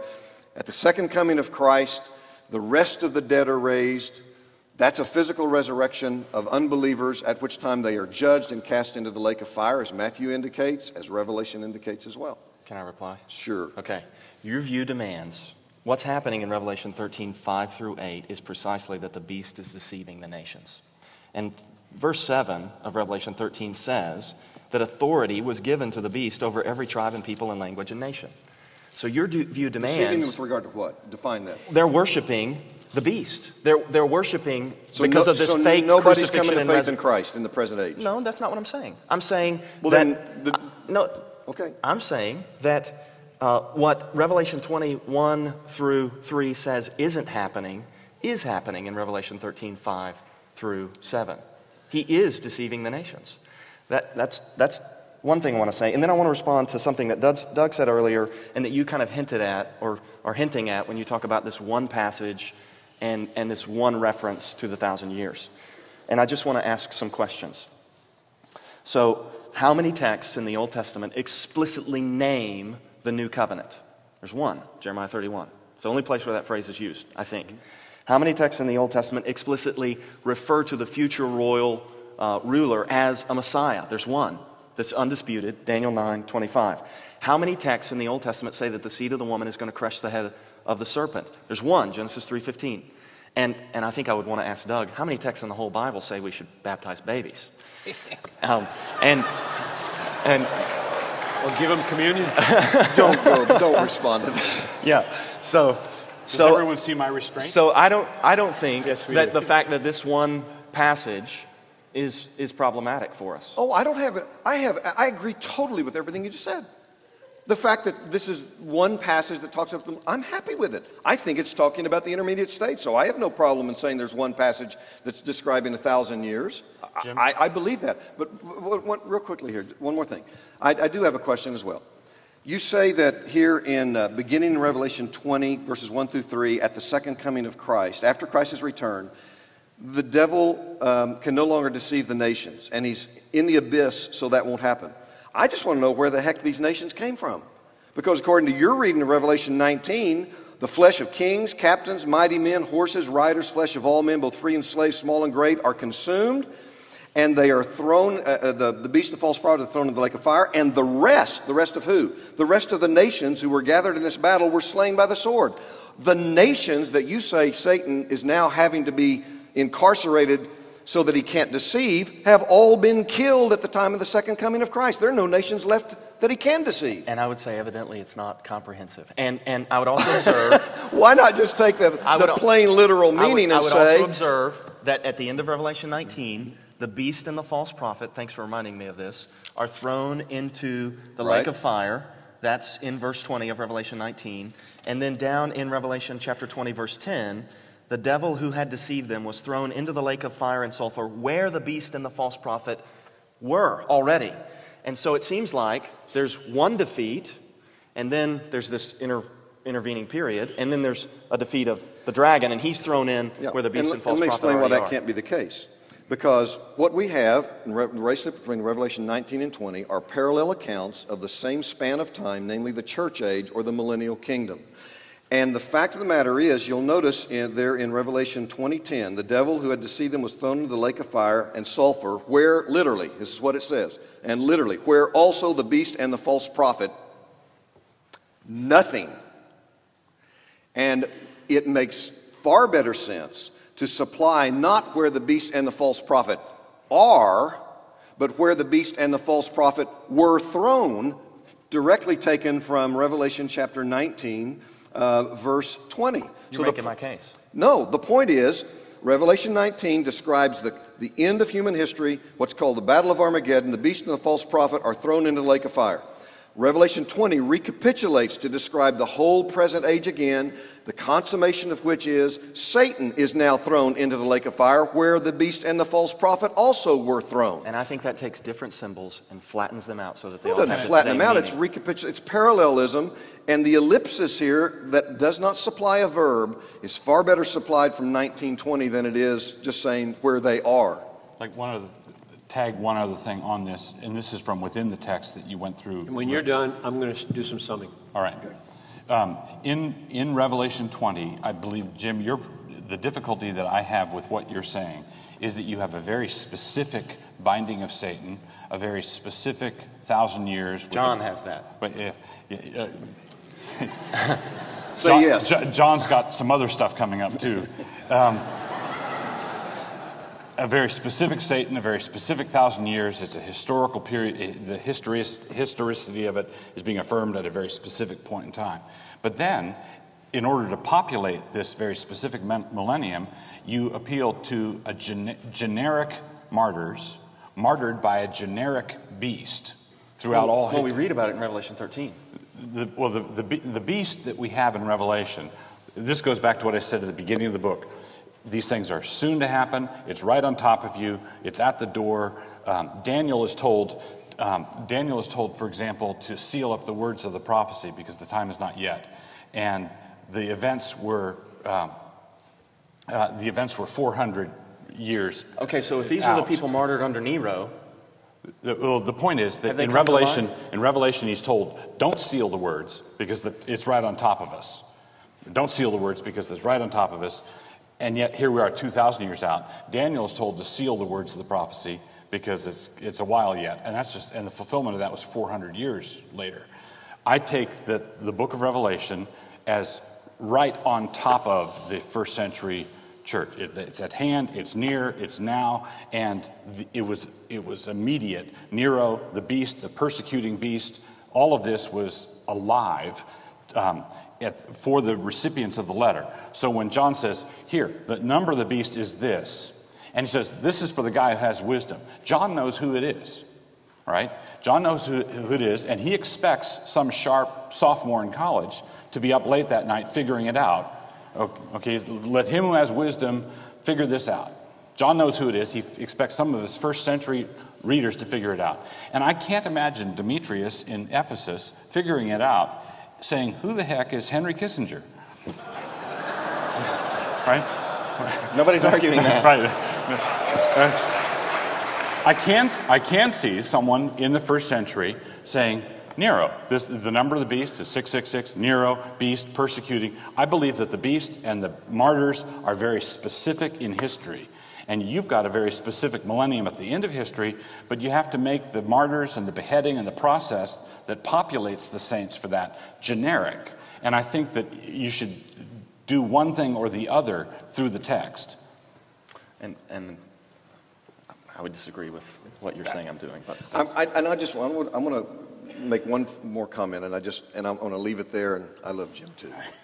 But when I read Revelation 19, and the birds of the heavens are said, come gather for the great supper of God. This is 19, verse 18. To eat the flesh of kings, flesh of captains, flesh of mighty men, flesh of horses and their riders, and the flesh of all men, both free and slave, both small and great.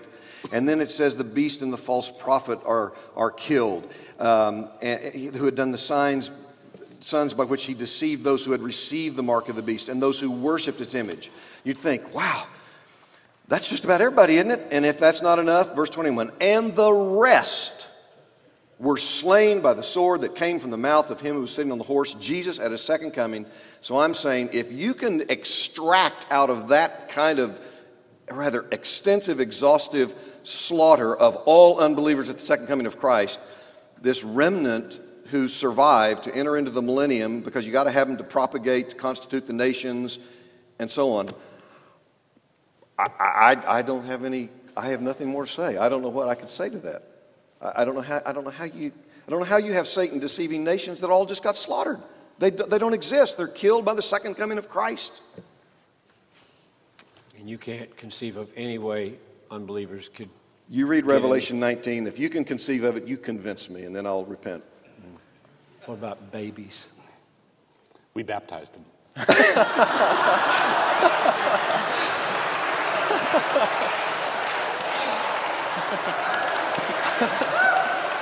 I think, Sam, we could just say the rest of those who were present at that moment, the rest who were there when this happened, on the globe, on the earth, who were.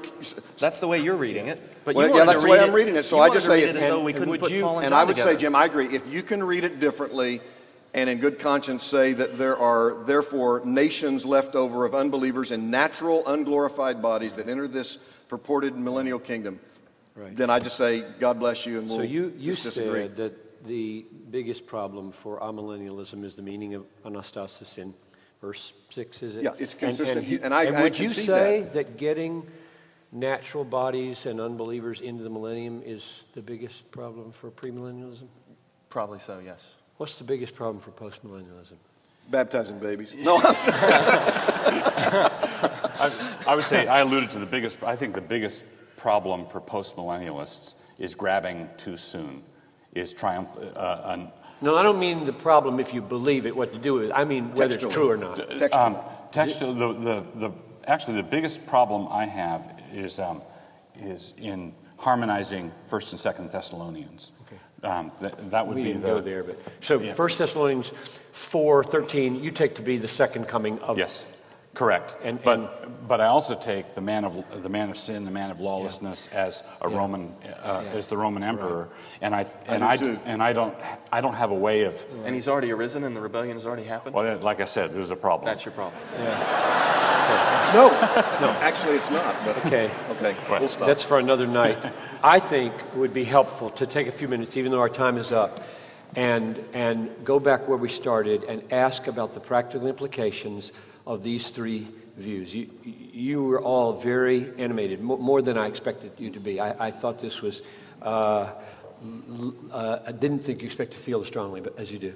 So that's energizing to me. I love it. That's why I like you guys a lot, because you care about the Bible and care about truth, even this one. So now, here's the issue. You said, let's start here and then take maybe 5 minutes on this. Our marching orders from Matthew 28, 19 and 20. He has all authority in heaven and on earth right now.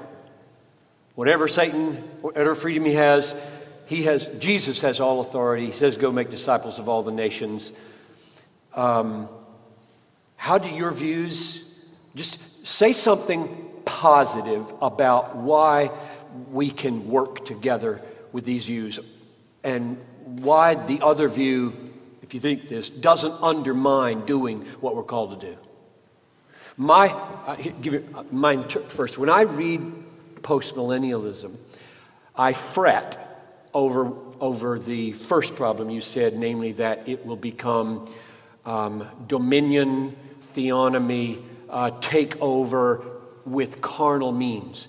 Right. You refresh me by insisting it will be spiritual means, it will be worship and the right worshiping of God. And when I read your strategies for conquering the world, they feel just like mine.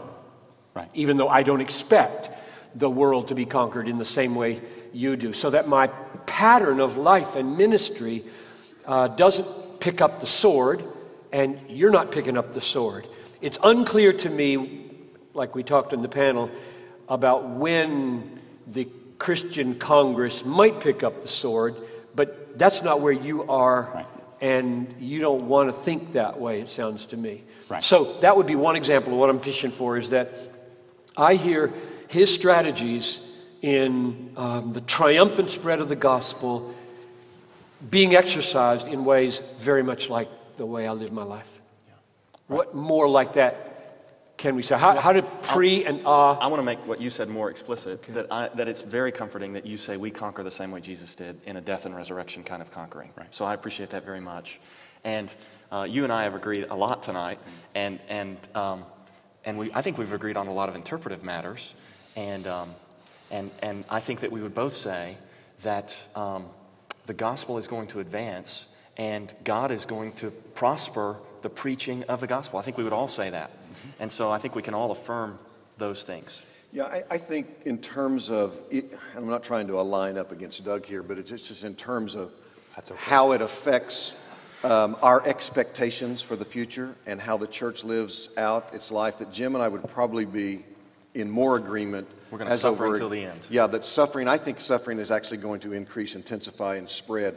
And I think the way the church conquers is Revelation 12. 12:11. They conquered Satan, the enemy, the beast, by the word of their testimony, the blood of the Lamb, the word of their testimony, by not loving their lives to death. They died physically, and by dying physically under the oppressive power of Satan and the beast, they win. That's the victory that is secured by the church in this age.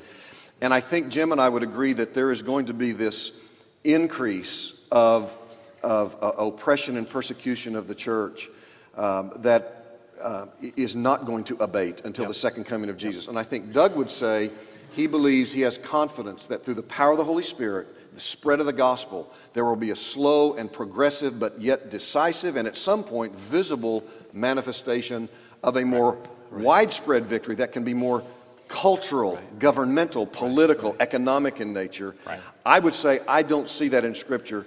He does, and I know the verses he uses in the Old Testament, primarily in the Psalms. Right. They're tough to answer. He's got a good point. I wish Not if you've got a millennium. Yeah. But I wish that he had had time to defend those texts. And tomorrow and in the coming year, we four will all be preaching the gospel in public, sending missionaries to the nations, saying, hallowed be thy name, thy kingdom come, and meaning a little bit different. Same thing at the center, and then broaden it out differently. And we will be willing to lay down our lives that people might see the supreme glory of Jesus Christ. The only way they can come to know him come to be saved is by believing in him. The nations need to hear the gospel. All that's true. Is that correct? Amen. yes. Give a closing minute exhortation to the watchers of this about where to go from here. Because some people are going to say, I just give up. I just give up. These guys are so smart, and they've got doctorates, and they cannot agree on the interpretation of the first 6 verses of Revelation 20. So say something by way of guidance to the frustrated layman right now who would like to have some sense of what's coming at him, and he doesn't feel like he's nearly as competent as you guys are. Just a minute or two each as we close about something encouraging and helpful for the watchers. You have exalted above all things, O Lord, your name and your word. So I would say just keep reading the Bible worshipfully. Keep asking the Lord to give you insight into the texts. And if there seems to be a meaning that is natural and it seems to fit the terms of the book, believe it. So just keep reading the Bible for yourself. And if you've got the Bible, you have an Archimedean point on which to stand and a lever and a place to lodge that thing. And you can move scholarly opinions in your own ability to arbitrate them if you've got your arms around texts. I would say keep the gospel central. Always keep the gospel central, the death, burial, and resurrection of Christ, our imitation of him, and following that as we interpret Scripture, as we lay down our lives for others, as we preach the gospel. Keep the gospel always and everywhere central, and know that all of this, these disagreements, the fact that the church for 2,000 years has only come to one central eschatological agreement, and that's Jesus Christ will come again to judge the quick and the dead. That's as far as the church has gotten. The church broadly has gotten that far. And when we look at the world and how the gospel is progressing through the world, and I look at South America and Africa being overrun by premillennialists, I think it's the coolest thing in the world. That's just the kind of thing that God would do, right? Have people believe the Bible. Hallelujah. Well, yeah, so if we say, look, what's happened, the church, I think, is well established, far more deeply rooted and established in the world today than it was 1,500 years ago, 2,000 years ago. And the vast majority of the sacrifices and the missionary efforts and the martyrdoms, the vast majority of people who did it through love of the same Jesus, but with a different eschatology than mine. And so, good grief. Keep a sense of proportion. Keep the gospel central, and keep a sense of proportion, and let every man be fully convinced in his own mind. Well, certainly I'd echo both of those. I don't think I can add anything to them. I would simply say to people who are watching this, who probably, some of them are tempted to say, as you said, John, goodness, I'll never understand that. And if that's what studying the Bible does, I'm going to avoid it. And I would say, please don't do that. What we did tonight... You might not turn out like us. No, what we did tonight was really good. This is healthy. I'm a sick sort of guy. I loved this. I know some other people out here were very nervous, and they were sitting on edge, and they think Jim and I don't love each other. And I love this because he's refining my thinking. Doug's refining my thinking. I might go back and look again, and I hope I've given them some thoughts as well. I think God is honored when we take this book seriously enough to do this, that we care about truth. We believe that there is objective, real truth here about what God is doing in history. And he says, wow, they care enough about my word. They believe it is inerrant and infallible enough that they're willing to go toe-to-toe with each other in the love of Christ to try to arrive at some understanding. If in the final analysis, Jim's right, that won't affect my relationship with Jesus one bit, and I won't be disappointed. I'll be saddened that I misled people through my teaching gift. If Doug turns out to be right and I'm wrong, I won't be disappointed. I kind of hope he's right, by the way, just, between us. Me too.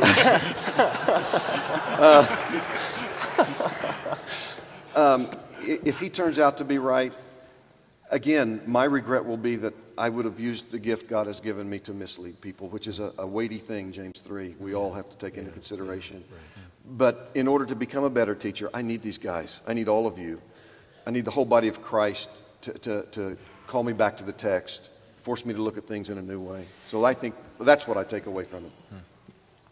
I think that we will not ask you what should people read, but maybe get that information, and when this goes onto the web, we'll put it up.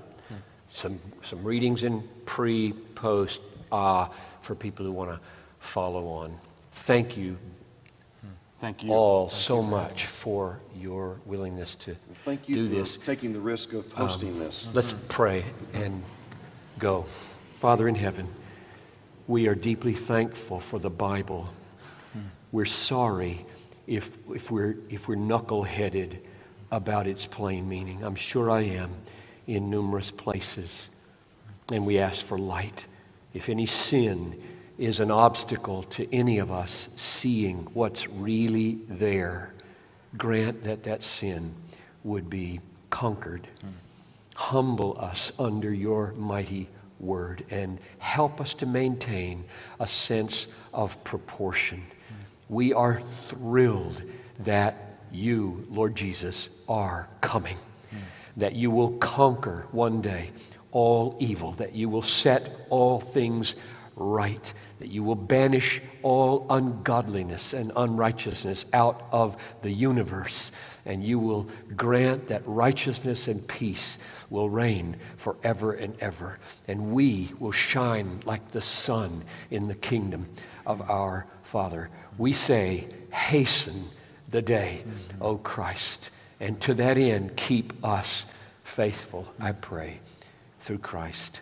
Amen. Amen. Amen.